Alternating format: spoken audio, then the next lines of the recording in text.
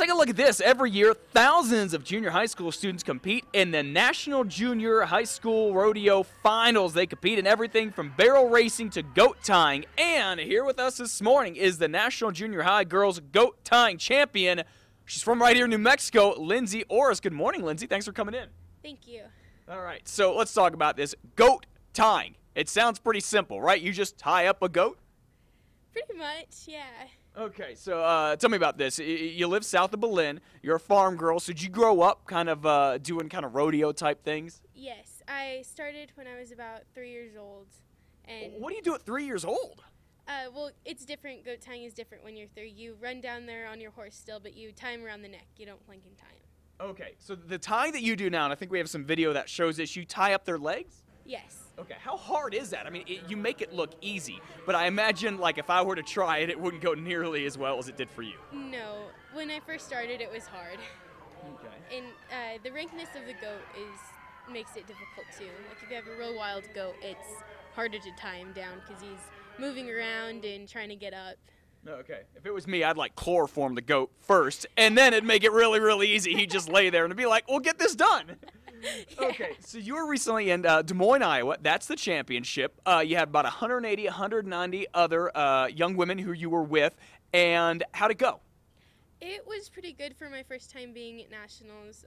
Aside from like all the rain and the mud, it was a really good experience. So your first time at nationals, and look what you brought home. Yeah. The championship.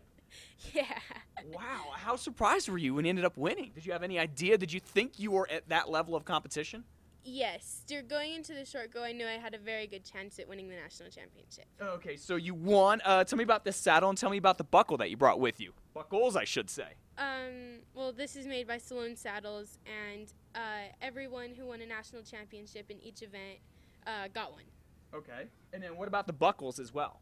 The buckles are round buckles. So during the first round, when every person has run, they give you a buckle for first, second, third, and fourth. Okay.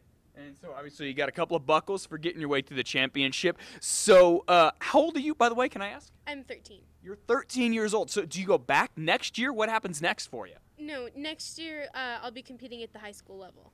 Okay. Junior- Even though would you be in high school next year or no? Yes. Okay, you would be. You'd be a freshman in I'll high be school. a freshman, yes. Okay. And how do you rank with the young women in that competition? You know? Junior high is 6th, 7th, and 8th grade, and we all compete against each other.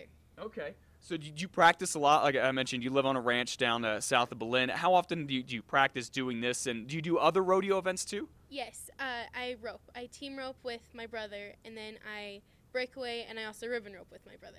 Okay. Very, very cool. Well, awesome. I think this is just incredible. It's goat roping. Do the goats get hurt? Do they get hurt through this? I know we were wondering that earlier. No, not usually. They're Okay. pretty sturdy. Okay. So you tie them up, then they let them go, and you do it again? Yes. Okay, very, very cool. Well, Lindsay Orris, thank you so much for coming in. Congratulations. Your mom and your brother, very proud over there. If you want to find out more about the National Junior High School Rodeo Finals, goat tying, it's goat tying, not goat roping, and so much more, you can head to our website at casa.com. And